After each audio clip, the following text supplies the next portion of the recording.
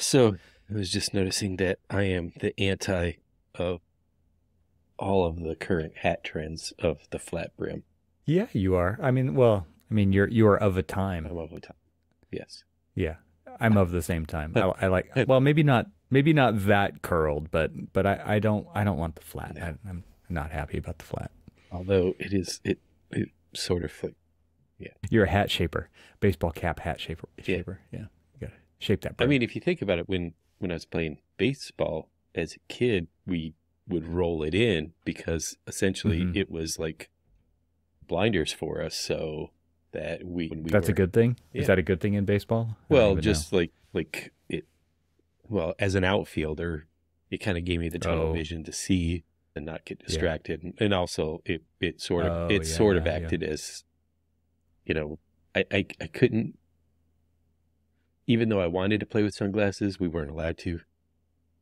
Oh, So really? yeah, I remember growing up and like wanting to be a pilot and just hearing like, well, if you have to wear glasses, you can't be a pilot, yeah.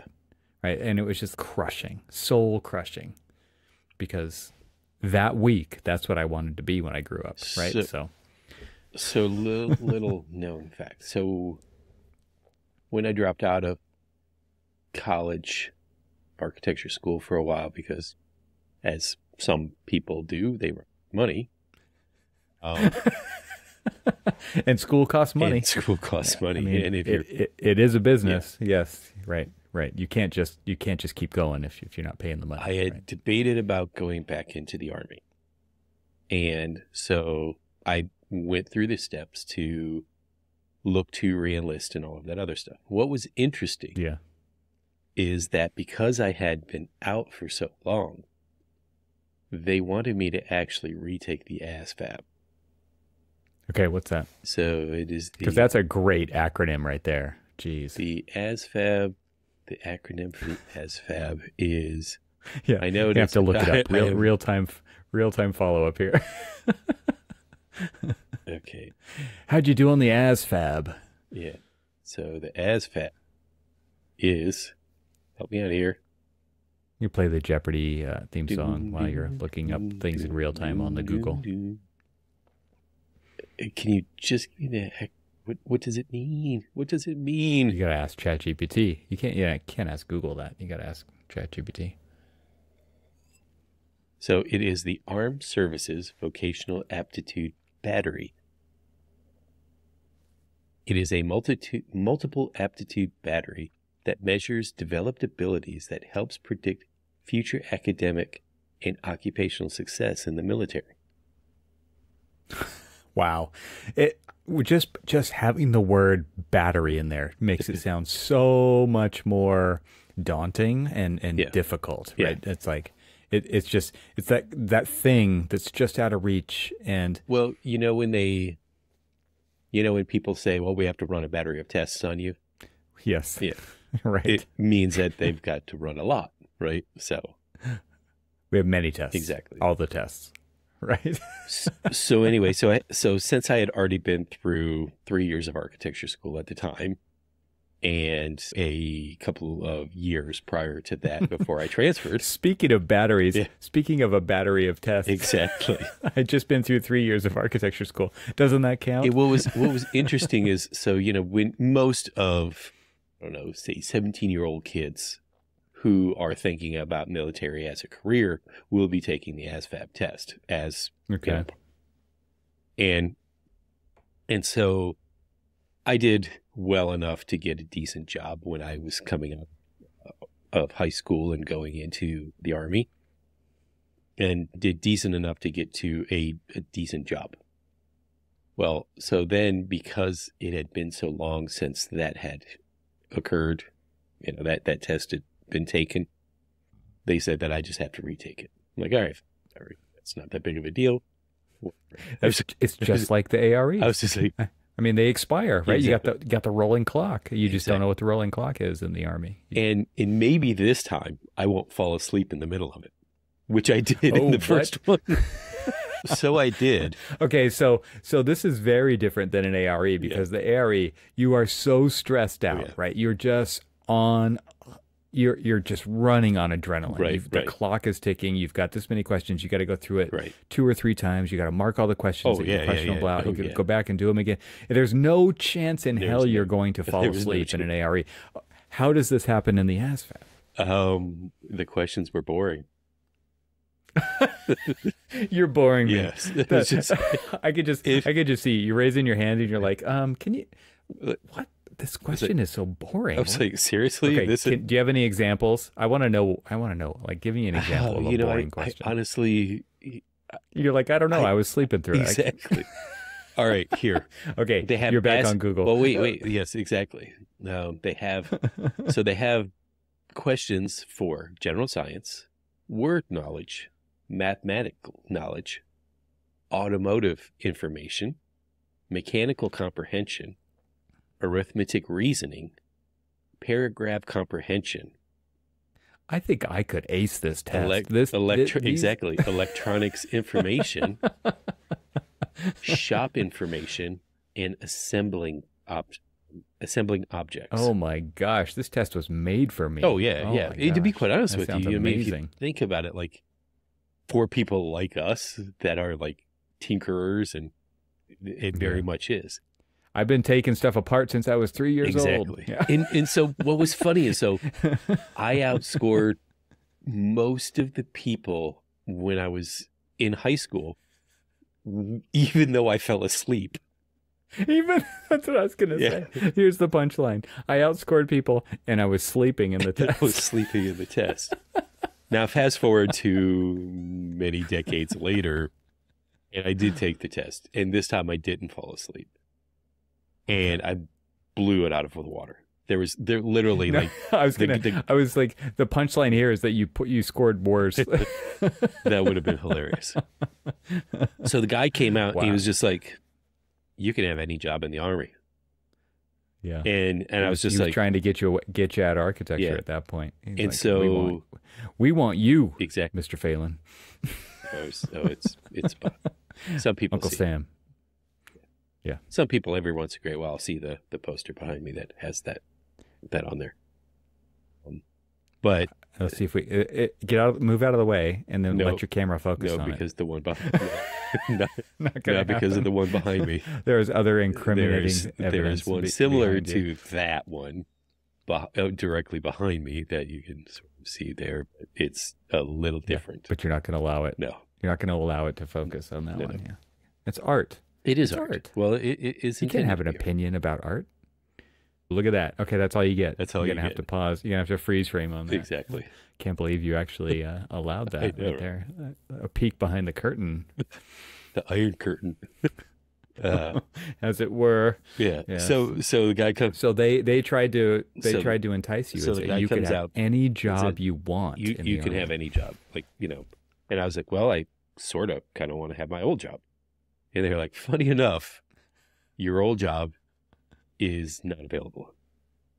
You didn't ask the question like, well, what is there? Like, well, okay, did you already know, or what? Like, because to default back to like, I want my old job. Well, I wanted my old job. It just sounds a little naive. I'm gonna put it out. I wanted my old job because where I left off when I got out was as I was an instructor for my old job, and it was basically responsible for cross-training people who are leaving their jobs or coming into the military in the Patriot missile defense system.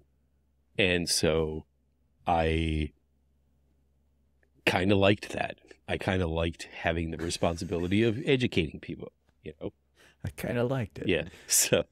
So I sort of wanted to do that, but it's good to have a job you like. I can understand. But they said no. And then they're like, well, here are the two that you scored. You can have any job you want, not that one. Yeah. Right? Yeah. So they did say, here are the two that you scored the highest, like your aptitude, whatever, there's a bunch of different like acronyms within the ASVAB that. Of course there are. And there's a hierarchy of acronyms. Yeah. Yes. And then like there's this GT, General Technical Knowledge score, which apparently I blew off the charts, which was great. But so there were two that they gave me. And where all this was going was you were talking about wanting to be a pilot. And so one of the two that for enlisted that they said I scored and aligned to was air traffic controller. And I was just like, and then the other one was not air traffic controller. And so of the two. What? That's not a job. Not air traffic controller is not a job. Come on. Do I have to say it out loud? Yes. So the two that I aligned closely to that they felt like my aptitude, and other factors were air traffic controller and interrogator. Yes. I'm serious. I yeah. That sounds amazing. Yeah. Yeah. So do with that knowledge as you will. You can sit behind a computer for the rest of your life, a computer screen, right? Being an air traffic controller, which is what you chose to do going into architecture. Yeah. Or you can pick the more human side. Yes. So I'm into relationships and communication. So let me. What does that mean? I'm an interrogator. So let me. I might as well. I already peeled the Band-Aid off, right? This is a great story, man. This is what the show is all about, right here. So then the guy asked me, "Well, which one?" 12 years in. 12 years in, we're getting this story, people. So then the guy asked me, "Well, what are you interested in?"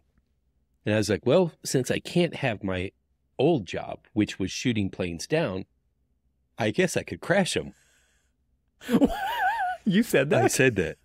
He's just like, you failed the test. No, he said, so that's probably why interrogator popped up. That is exactly totally right. Without skipping a beat. There's a dark side. The jokes back and forth between me and him were he was just like, oh, and that's probably why the interrogator popped up. Yeah. And so he's acknowledged the dark side. Yes. What are the words here that Palpatine used to entice Anakin to the dark? So to go feel the dark side. Right. So to finally finish this story and bring it back to where you were. It doesn't even matter. This has been amazing. So to be an air traffic controller, I actually had to take the medical exam that is the same medical exam that pilots have to take. Not to gear me towards, obviously, flight, but it was to understand flight and all of the other things and all of that other stuff. And so I actually did do that. And one of the interesting things that they did say, because you had mentioned about the glasses, and I've had trouble having other people validate that this was true, but this was what I was told at the time when I was going through these battery of tests, was that if you sneeze in sunlight, you can't be a pilot. Okay. And so in me being blue-eyed, one of the reasons why I used to roll my hat is because I tried to keep all the sun out of my eyes because I sneeze in sunlight. Really? Yes. Oh, wow. Okay, so my youngest is he's the guy in the photographs who's always like, because you're in the sun to light the face. And he's like, it's literally torture for him. Yeah. He doesn't sneeze, but he's just like, I wear sunglasses all the time. And if you're watching this on YouTube, you're getting some great still shots of me right now. And that is it. That's the thing that I equate it to, but it's different. Well, actually, what's funny is that when I don't wear sunglasses and I am outside and I don't have a hat on that's helping shade the sunlight, I'm squinting and kind of making the squinting. And when you squint, keep it out. This is why you've ultimately chosen architecture, so you can sit in your dark cave. Well, so hunched over drawings. So I'm in basic training, and I'm squinting because I'm in the hot Texas sun. And I'm squinting, which it also makes it look like I'm smiling. And the drill sergeant says, "You're having a way too good of a time." This drill sergeant is looking at me. It's like, What are you smiling What at? are you smiling about? And he's just like, do you like me? Do you think I'm pretty? I had to do 150 push-ups on the gravel because apparently I didn't think that he was pretty. It didn't matter what you answered. Oh, no. Even if you did think he was pretty, damned you were if I still did, do damned if I 150 didn't. push-ups. Exactly. Yes, exactly. Because if I said he was pretty, then I'd be doing 150 push-ups. If I said he wasn't, yes, sir, pretty, you're pretty, sir. No, drill sergeant. You are the prettiest. No, it was like, no, drill sergeant. Oh, you don't think I'm pretty? No, drill sergeant. Oh, I'm not pretty. Yes, drill sergeant. Oh, I am pretty.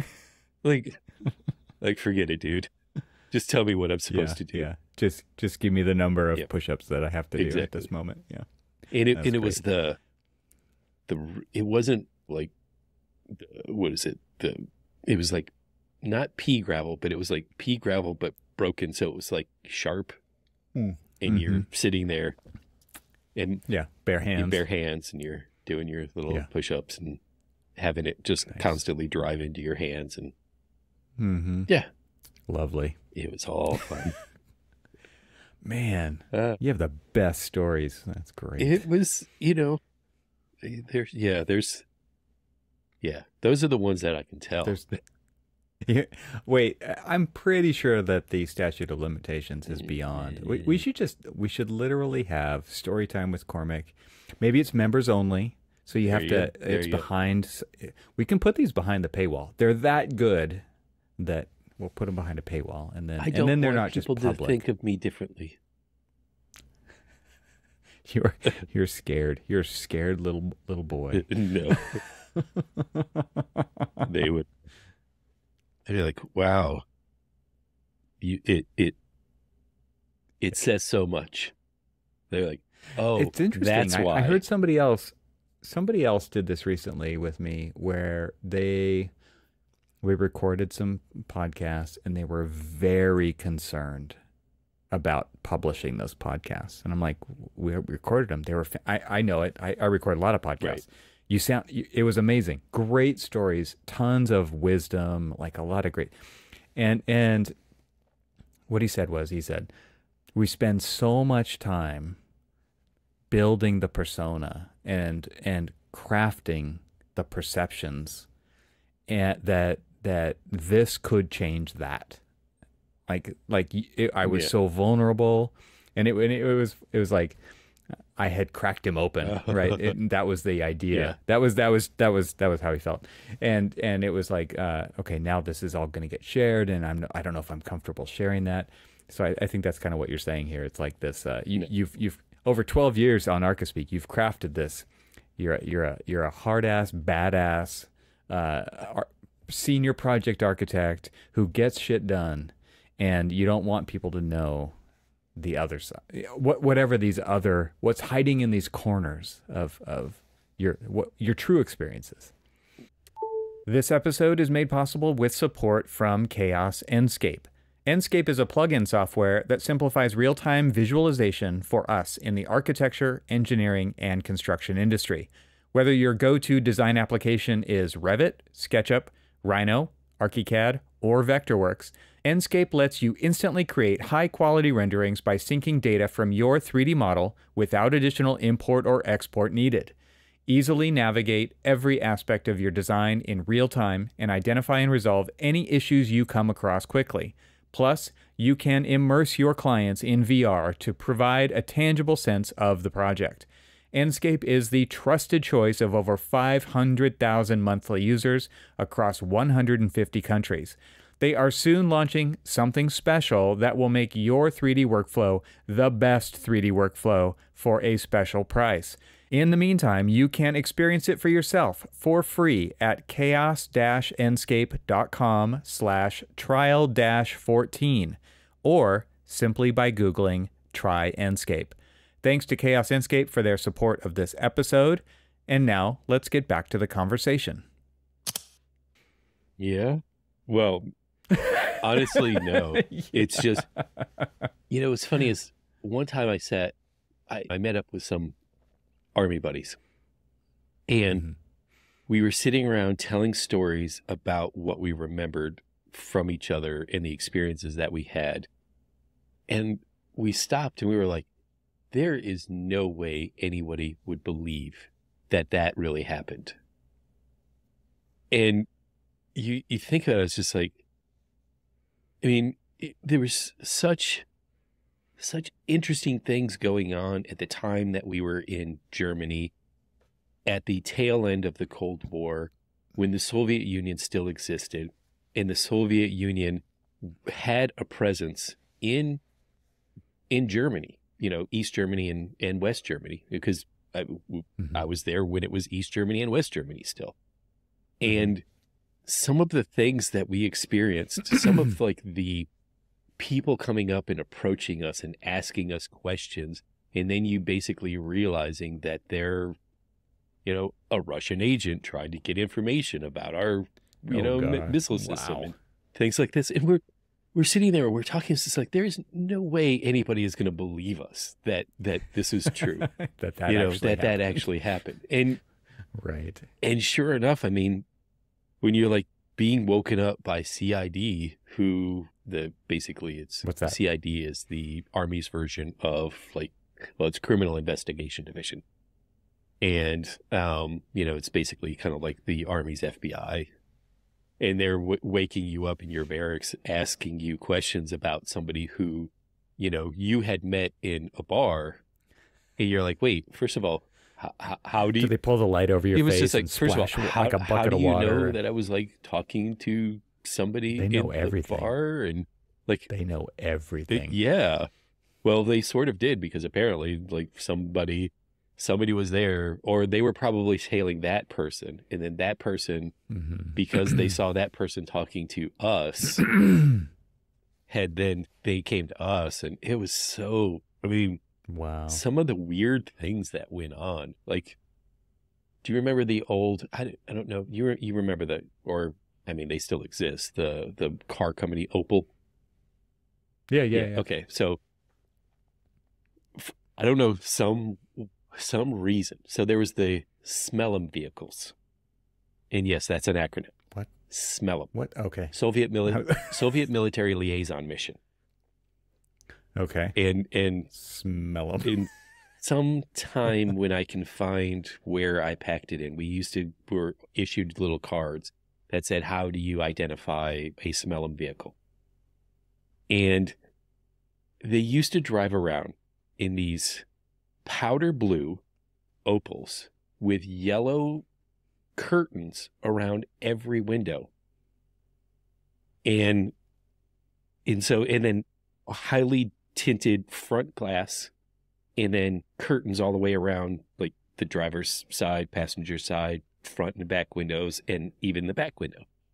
As they're like driving past like your boys and stuff, you can see like the curtains kind of open a little bit, and like a camera lens sticking out, snapping off pictures and everything else. And then us radioing back and forth to like our lead convoy car and the rear convoy car. And here's another story that like just it's kind of hard to believe this. Wait, before you do this other story, a baby blue car with yellow curtains does not seem too under the radar. I'm just going to put it out there. I don't know why. But that was their choice. With a yellow license plate with a Soviet flag. And maybe they wanted you to know that they were. Well, maybe that was a decoy. Maybe the real photography was going on from another angle, but that was the decoy. It could, but here's one that this just will stick in my memory for all of my years. So here we are, we're driving, and here's this little car, kind of like we're in a 2-lane road, and on each side of it, the cool thing about Germany is they had the guardrails along the side of the road that, because of high speeds and stuff like that, if you hit that, you're not going to like flip over or whatever. I'm not sure, but they had these guardrails. And so, essentially you can't pass on the median because there's a guardrail there. You can't pass on the other median because there's a guardrail there. And here's this big convoy of trucks. big convoy of missile carrying vehicles and things like that, and radar equipment and all of these other things. And so normal stuff going that down you the just road, normally see rolling down the road. And of course, you know, here's this one little vehicle driving, taking photographs of us and everything else, right? Sticking out and like so, a sore thumb. It's like a clown car. So we call up the lead vehicle and say, hey, we see a smelling vehicle that's in our convoy. And so the lead vehicle basically peels off and kind of like backs into that lane, you know, and so they're basically locking them in. And then the rear vehicle comes in and they come in behind them. And so, like, you know, here's the vehicle in the middle, and then here's the two cars basically. And then there's the whole convoy. So they can't go anywhere, right? Yeah, right. And then for some reason, in between two launchers, the dude takes a hard right and flips his car over the barrier. Whoa. Flips and rolls. Get out. That was his eject. He hit the eject button. He wasn't. And everybody looked at each other like, no one's ever going to believe that just happened. It was just like, did that just happen? Like, what did we just see? Wow. Jeez. It was like, that's crazy. Oh my Lord. This is straight out of like, oh my gosh. Job. It was. Or Ronin or something. My gosh. I mean, it was just some crazy stuff that, like, I was telling somebody a couple of stories the other day, and they were just like, nuh-uh. I'm like, uh-huh. Like, they didn't believe really? And then, wow. Yeah. And it's just, I don't know how we get back to architecture with this one. Well, that's the thing, right? It's like I'm thinking as you're saying this, there's things that happen on projects and people are going to, like, no one's going to believe that the client just said that. Or there's like, this is so hard. And you're like, this is nothing. You can't even believe the experiences I've already had. I think there's two ways you can bring this back to architecture. I will say, okay, well, so out on a job site one time, we were walking, and basically there was a clear path to walk through the site, but it was walking underneath an elevated forklift that had actually some stuff sitting on top of it. Yes, and sounds perfectly safe. Yeah, and so right. Where's OSHA? People started, walking, and they were walking under it, and I like walked way around it, and they were like looking at me like, why'd you walk around it? I mean, like it took you like 2-3 more minutes. The things I've seen. And then I told them a story of the gather around, kids, of the reason why I don't walk under them, and they've never walked under them ever after I told them that story. They made a pledge. I will never walk under a loaded forklift again. You should. That's ridiculous that they would even think that would be like, oh, it's fine. I know. What are the chances? Exactly. Well, what are the chances? I've unfortunately seen an experience. Well, I haven't experienced, but I have seen somebody who experienced why you don't walk. Yeah. I could totally imagine. Yeah. You don't even have to say. Like, we don't have to go there. Exactly. That's crazy. Yeah. No, it's obvious. I mean, the answer is it's obvious. Oh, absolutely. You don't put yourself in that position. Yeah. It is interesting, though, is because, like, a lot of our knowledge and a lot of the things that we do as we develop this knowledge, as we're work in the industry and experience construction administration, a lot of times when especially working on a lot of adaptive reuse, renovations, historic preservation, and things like that, the history of construction is interesting. Like, I probably have told you stories about some of the things that I've seen of, like, building techniques and things like that in Maryland during, like, the 60s. When, yes, in some of the, like, really, really strange things that they would do that would then, as we're remodeling something and we have to, like, deal with these things, and you're just like, why would anybody ever do this? Like, this is the strangest construction technique ever. I mean, dog's planks. What's that? What's a dog? What's dog's planks? Docks. I believe it's DOX. but Okay. Docks planks. Explain this. Docks plank. This must be an East Coast thing. I've never heard of this. Not very many people have, but it was something that was very prevalent as a construction technique to construct elevated floors, concrete elevated floors in Maryland. And this is the only place that I've ever seen it. Now, people have said that they've seen something similar, but they call it something else. But I was taught that it was called Docks planks. And what it basically is if you can visually imagine a CMU block wall in a stacked bond, so stacking it up. Straight up. Yep. But then have two routed channels within that where you have you grout in rebar and lay it flat. And that's your floor system. Oh, whoa. Yeah. And it's a Weird. and it's a tongue and groove system. Okay. And it's got these, basically it's a hollow core. And then it's got these two little grooves in them, and then the grooves have got the rebar. Get the sketchbook out. I need to see what this looks like. Yes.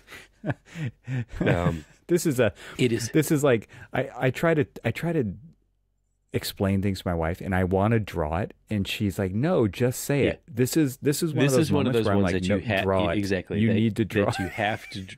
This is absolutely 100% one of those things that it's sounds complex.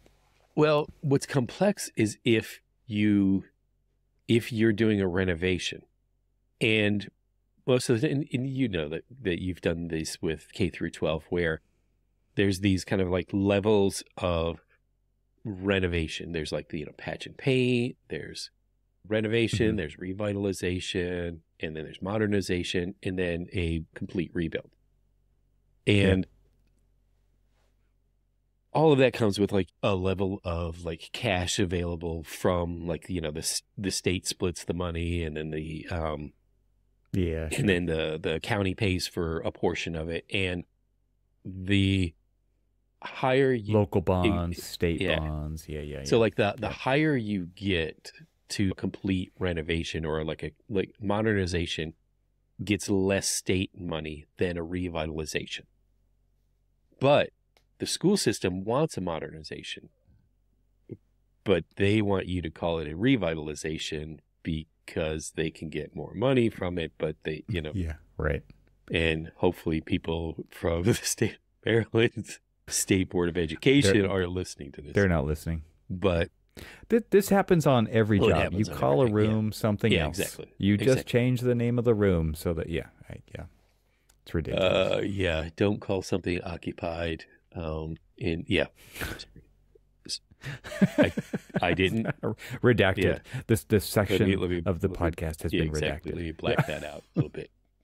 So with these Docks planks, you can't like if you're core drilling through the Docks planks to, like, say, put a toilet room in that you can't cut through the tongue and groove portion. So it really is a 16-inch block that's got tongue and groove on both sides, so it slides into each other, but it also, like, lengthwise, it is a stacked block. There is no tongue and groove there. It relies on basically the steel cables to kind of hold it in place. That's crazy. So you can't pierce the steel cables. You can't pierce. You're telling me the floor is made out of CMU block? Yes. What? I thought that's what you were saying a minute ago, and then I was like, "There's no way." And now you keep saying it, and I'm just like, "What?" Yeah, let that sink in, because that's what I'm saying. It's like some of the craziest things that I've ever seen. So when we were doing the historic preservation, revitalization additions to Annapolis Elementary School. Now, this is a building that was originally built, the first portion of it was built in 1886. Then it was later added onto in 1894. Then it was later added onto in 1903. Then it was later added onto in 1930. And then it was later added onto in 1977, 1985. And then the adjacent building that we were connecting it to to make a much bigger one was built in 1905, then later added onto in 1930, but then suffered a fire and was renovated. Takes a special kind of architect to practice on the East Coast. Oh my gosh. And so then, here we are in neither one of these buildings, at least a good 70% of all of the buildings that I had to touch and renovate, 70% of them did not have a foundation. The wall just got thicker and thicker and thicker, and only 12 inches below grade did it just sitting on the dirt, flat on the dirt. Nice. But this was coastal. This was coastal Annapolis, Maryland, where, you have high water tables and stuff. But this was, interestingly enough, this was built on the old shipping docks. There's some pretty bad history of those old shipping docks. But old shipping docks that underneath it, as kind of, let's just call it the stabilization of the site, was old pre-colonial coastal warehouses that they basically just, filled in stone and everything else, and and then just over time built over it. The property was owned by the Carroll family, which was one of the signers of the Declaration of Independence. So, that was kind of cool, just to kind of get geeked out about, some history and stuff. But the construction techniques, as you saw, that's a strong word. Exactly. Techniques. Through each of these buildings it was something that was so amazing that you were just like, how is this still standing? Right. This is standing by sheer will.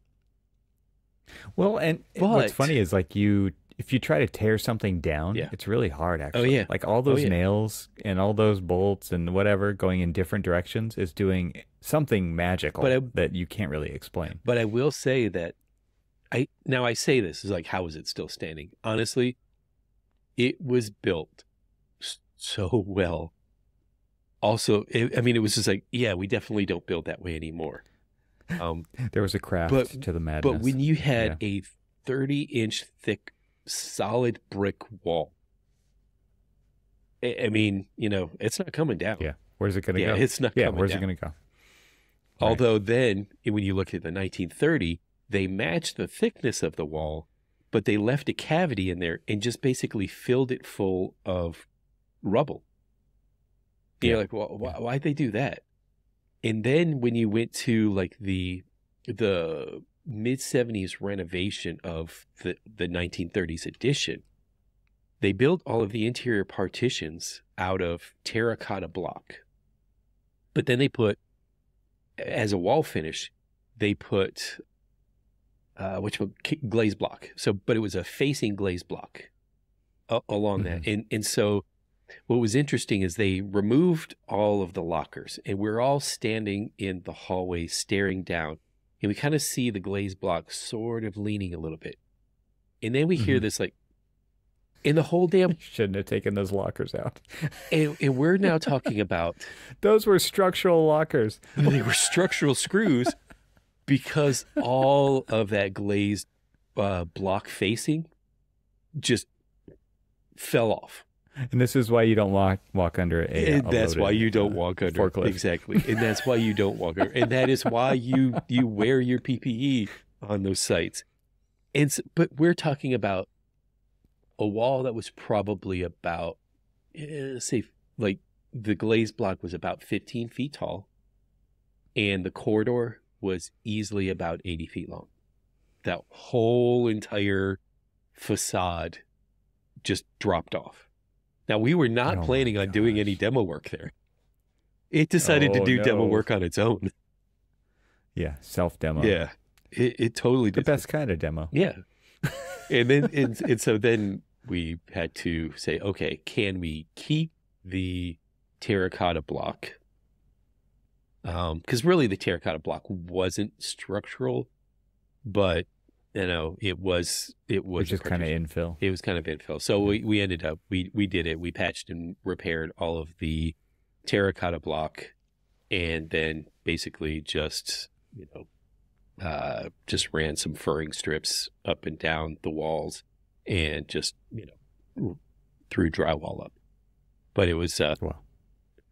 It was just one of those things. It's just like I mean, how? I mean, that's crazy though, right? Because you think like, well, what if, I don't know, that corridor was loaded with kids? Oh yeah, right? yeah, exactly. It's just, you have no idea the integrity of all of that when we were doing selective, when we were doing selective demolition, we were removing things that apparently were holding that was keeping it in place. Like apparently a bunch of steel lockers from the 70s. I will say, steel lockers from the 70s, clearly well built. Well built. Yeah. They don't build them like they used to, because the new ones wouldn't do that. They're made out of 22 gauge metal now, and they would just fold exactly like a house of cards. What was kind of interesting is, so I was up in the attic because we were, we wanted to look. I mean, there's like a 30 feet of additional space up there, and we had kind of contemplated, if we augment the structure, could we have an occupiable roof? And we ultimately, thankfully, came to our senses and said no. But as I was like, there's so much potential. As I was up there and I was like looking around, there was in one of the corners of that, when they were up, clearly when they put the first edition up in the 30s, there, people were having their lunch up there and just tossed their lunch up there. So there was a 1930s newspaper crumbled up. Mm-hmm. It was balled up around a 1930s Coke bottle. And I have the Coke bottle. And of course I took that Coke bottle. Ooh, I'll take that. But then when they were doing the early 70s renovations, apparently when people were up there, somebody was reading a Jet magazine, and the Jackson 5 were on the cover, which was awesome. The principal, she took that one. Finders keepers. Exactly. Yeah, I met a guy, a local. He's in the AEC industry. I don't think he's an architect in air quotes, but he definitely works on the architecture side, and he bought a house in the town that my address is within that town, and it's the second oldest house in the town. So I don't know which one's the first oldest, but he bought the second oldest, and he's like full gut renovation. The city's just happy he's not tearing it down. And so the siding on the house it's literally like a barn. There's no cavity wall. It is just like nominal lumber is the siding of the house, right? And then there's just plaster on the inside, and under the plaster was newspapers. And he found in one of pulled down some plaster, and it was 1902. That's when the house was built. Nice. So 1902 newspaper. And the main article on that page was written by the owner of who built that house. So cool. Oh, right? Yeah. It's just like to find that stuff. It's like forensically deconstructing things and being careful as you're doing it. And you find these amazing little gems that trace the history of the actual building. I can't even imagine it was actually a house, but it was like, that's how they built it there. And in that case back then, I thought it was so interesting. What's great is it's filled with era newspapers, so you get to sort of see what the town was doing in 1902. Right. Which, right. And he ran the newspaper, right? He worked at the newspaper, right? And what's interesting now is this guy's going to go back and renovate this place. And so there is literally no cavity wall. You cannot you can't blow in insulation. You can't tear it all down and put in bat, because there's no cavity wall. It's literally plank siding. That is the structure of the walls of the house. So he actually is going to build on the outside of the house instead of taking away square footage on the inside and providing the R value. It's such an interesting challenge to kind of like, nobody had any idea it was like this when he bought it, right? And now you start to take it apart and it's like, oh man, this is a bigger challenge than I thought it was. It's like, to the schools, I mean, thinking about the schools that you've worked on, it's like you dig out this portion because you're going to add on, and you figure out that there's actually no foundation under there, right? Like that's crazy. And because we were doing a lot of modifications, what was interesting about it is that we end up having to underpin and create a foundation for the building, and to watch the way that they did it in 2-foot increments through hundreds and hundreds of linear feet all the way around the perimeter of this building. But because of the historic nature of the building and the site and everything else, anytime that they were doing so, like, we had to, it was like, okay, we found out there was no foundations. Plan B, or plan A, we've got to now add foundations. I believe at first we were going to do like helical piers and basically put them into the brick wall, but because we were assuming that there was a foundation there, it would have. But when we found out that basically if we tried the method that we were originally going to do, it would have just crumbled the walls. So you basically had to come in, dig out from underneath it, and just build a piece at a time, because you can't like leave the whole thing unsupported. It would just crumble into the hole that you dug. Right? Exactly. And so, had new foundations basically all the way around this place. And it was really amazing to kind of see how we did this, but it was some crazy stuff. And some of the way that they built, you question, it's just like, well, why did they do that? But then you look at it, you're like, we definitely aren't going to do that we won't do that now. But what's amazing is like the dimensional lumber that they had back then, like nominal lumber. It's just like when they had like 4x12 beams, and you're just like, and they're true 4x12s, and they were cutting them out, because like some areas we were cutting them because of the modifications that we were doing to the building. There was one portion in the 1930s, one of the 1930s editions, that we had to basically rebuild the walls. So we cut out all of the interior foundations, we shored up all of the exterior walls, and then basically came back in with a steel frame and pinned the walls back to it. And so all of this old nominal lumber was unused. I mean, like, we pulled it all out, and I kept trying to convince him. I'm like, just give me those planks right there. Like, let me take all of these and, just drop them in the back of my truck, and I'll take them home. They wouldn't. I'll figure out something. No, I think they, it was just like, can you just imagine like making like a table or benches or whatever? Oh, no, there's a huge market for that reclaimed lumber now. Yeah, it's amazing.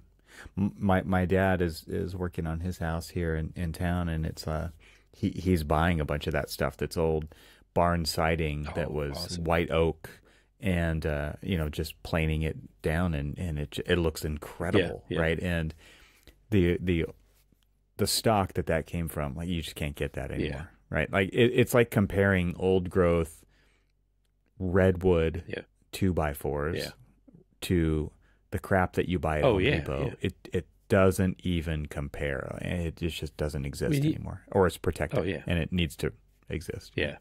When you see the stuff that that are in these old buildings, and then you walk into Home Depot, like you said, you basically like poke at it's wet, it's squishy. Exactly. It's like you can leave a dent. And it's doing this. Gosh, yeah. I've been looking for some lumber for a project around here, and you see the cupping and the warping and everything, and it's just like, you have to pick it out board by board by board. Exactly. You can't. Yeah. Oh man, we've been all over the map with this. This was great story time. I hope it's appreciated. Sorry, I scared anyone, because that was fun for me. Good stuff. All right, man. All right. See you next time. Thanks.